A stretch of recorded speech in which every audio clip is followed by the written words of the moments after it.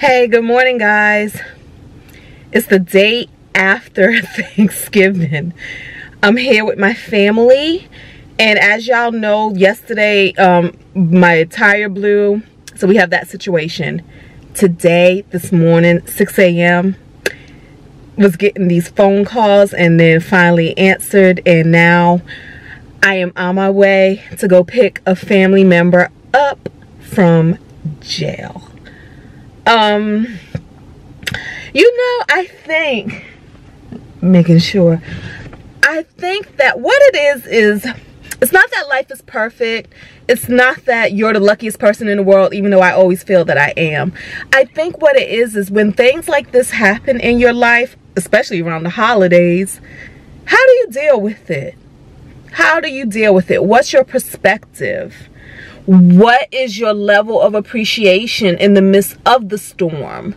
I think that that's what makes all the difference. It just reminds me of, like, you know, there's so many biblical stories around this where, you know, the trials and tribulations come and Satan, the devil, the darker energies pop up saying that we know this is going to break you. We know that you will now curse his holy name. Will you? Okay, so I'm at the jailhouse now. Yeah, so like I said, I think life is a series. It's a series of events. However you judge those events, that's on you. It don't even matter. But it's a matter of how are you going to respond to them? How are you going to respond to them? Things are things, circumstances are circumstances. Are there things that we could have done to be more preventative? Of course. Are there things that we could have done, especially like listening to your instinct and your own internal guidance system?